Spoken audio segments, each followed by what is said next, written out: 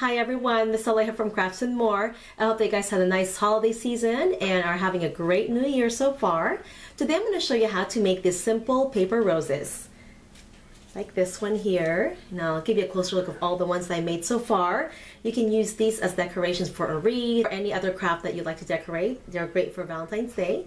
So first thing you'll need is some paper. You can use construction paper, you can use some old book pages or even some cardstock if you like.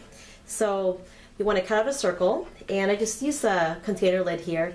My circle measures about 4 inches in diameter, so 4 inches across.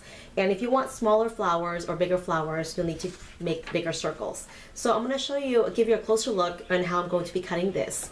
You're going to be cutting a spiral onto your paper, or you can draw it in. I usually just like to eyeball it and just cut my spiral. Let me show you a closer look how to do this. I'm going to go ahead and cut out the spiral, and again we're going to start with start narrow and work our way into the circle, and it'll get wider and wider. So I'm going to start right here, and cutting this way will give your flower a more tapered look. Like I said, you can draw your spiral on the paper before you cut, or you can just do it like this and just eyeball it.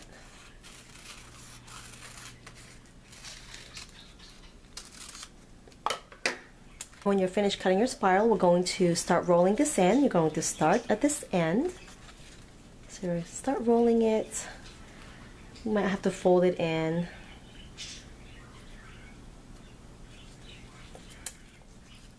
Give you a better look here. So once we have that center of your flower established, you're going to keep rolling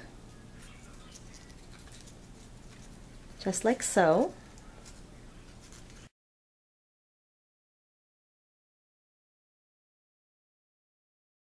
And when you get to this end here, you simply just fold this over like that, and that'll be the bottom of your flower.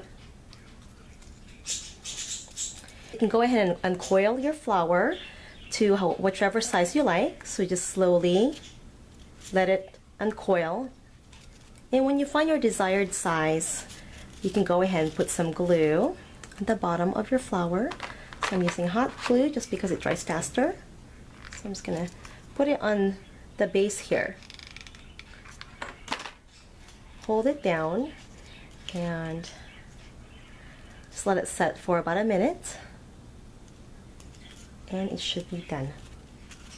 So just like that, very simple. Let me show you the other flowers that I made so far. So here's some pink and red ones, and I'll be using some of these on a wreath I'll be working on soon that I will be uploading the next few days. I hope that you guys enjoyed this tutorial today. Thank you so much for watching and tuning in with us at Crafts and More. And please stay tuned. I'll be uploading another video soon on how I'm going to put this wreath together for Valentine's Day. Have a wonderful day, and thanks for watching. Bye-bye.